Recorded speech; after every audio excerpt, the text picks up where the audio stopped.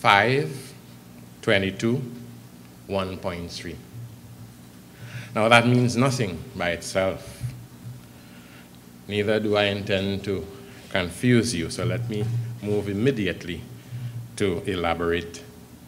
5, 22, 1.3. Back in 2010,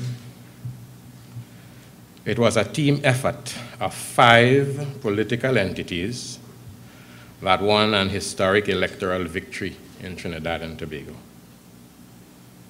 In the glow of that victory, I was assigned the responsibility as Minister of Labor and Small and Micro Enterprise Development for 22 divisions and agencies that fall under my portfolio and that today, in one way or the other, influences the daily lives of approximately 1.3 million individuals.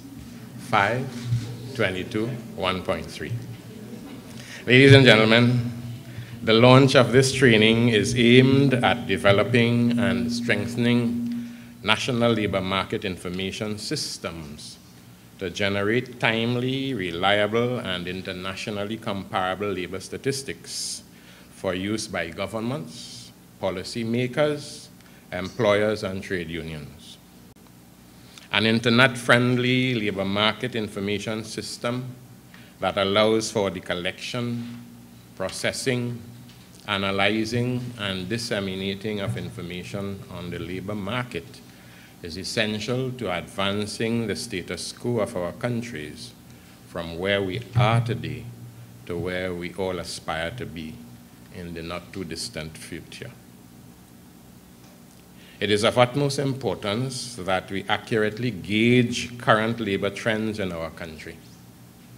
Adequate use of these statistics will enable our regional governments in particular to have a clearer idea of how many women or young people are employed or unemployed, for example. Labor market statistics allow us to measure and cut our cloth accordingly. This information system will establish selected labor administrative procedures and standardized computer-aided record keeping.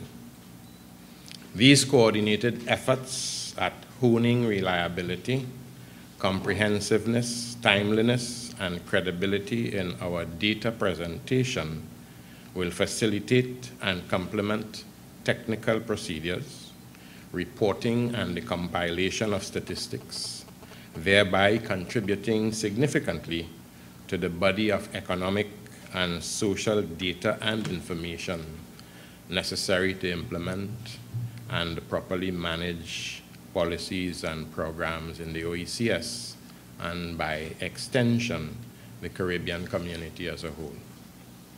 The software for the labor market information system will generate a set of statistical indicators on employment, industrial relations, labor inspection, and other services provided by the respective labor departments of OECS member states. But our work has only just begun. It is hoped that with the provision of the requisite technical expertise and skills, that the system will be expanded shortly to include additional sources of labor market information from national insurance schemes, central statistical offices, private and public employment agencies, as well as employers and workers' organizations. This would allow agencies to exchange information and generate statistics on employment and the labor market and the wider public.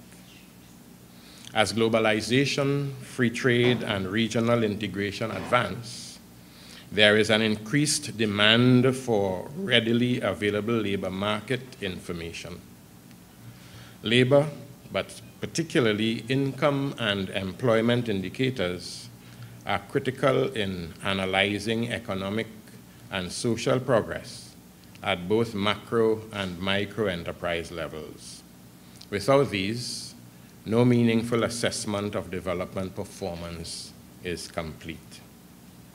Therefore, it is critical for each OECS member state to have timely information on labor and income aspects of the development process. This includes information on job losses and job creation, aggregate shifts in the allocation of labor between sectors and occupations, vacancies and job seekers, the quality of new jobs, the social costs of the transition process, including changes in income levels, and other information indicating how businesses and people are faring.